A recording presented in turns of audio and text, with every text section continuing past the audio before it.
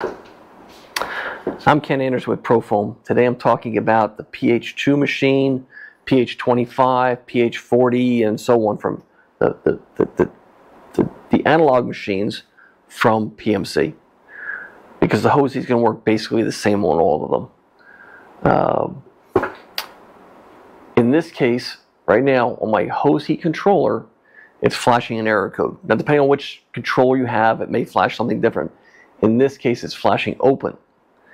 What that means here, and that may be SERR, something like that, but you'll see a flashing error. In this case, that means this is no longer able to read the sensor in the hose and know what temperature it is.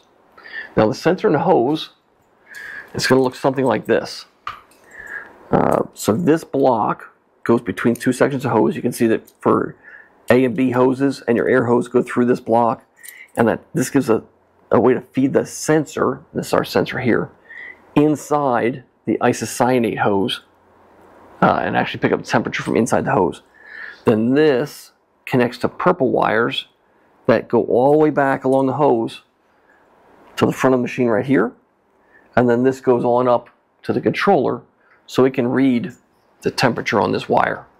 Okay, but when it's flashing, for some reason it has no connection to this wire anymore.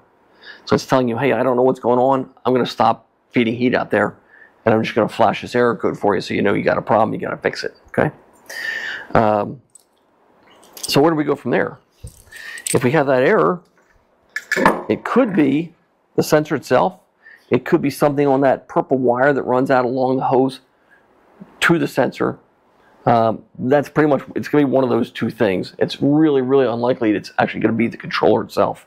So on our demo hose here, and let's just imagine that each section here that I have is 50 feet, but for our demo, they're only about 3 feet long. But here's that block, and this is where our sensor goes right here. Okay, it's where it feeds into the A-side hose and connects to the purple wire. And this is a really poor connection right here. You can already see that, and that's probably what's causing that. But what I can do is disconnect this by unthreading, and you'll see these little boots will probably be over yours. So you have to cut those back, or cut the tape and slide them back on the wire. Unthread this, if I go the right way. Okay, now this section of hose, you can actually pull back to the front of the machine and plug it in here. And thread it down. If you don't thread it down, it's not going to read. When I do that, now I'm actually getting a temperature here.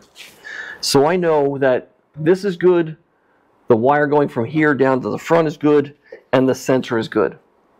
As long as I think that number is pretty close to what it actually is. So the problem at this point is most likely in that purple wire somewhere. It could be at a connection, it could be somewhere that the hose is abraded and the wire is actually broken. You can walk along your hose and look for any kind of damage. If you see it, that's probably where it is. Otherwise, you're going to end up opening up the connections, these. Okay, pull the scuff jacket back, unplug these. Now, I know this is good. I know that's good. If I put one section of purple wire between here and there, does it read a number? If it does, that piece of purple, that section of purple wire is good.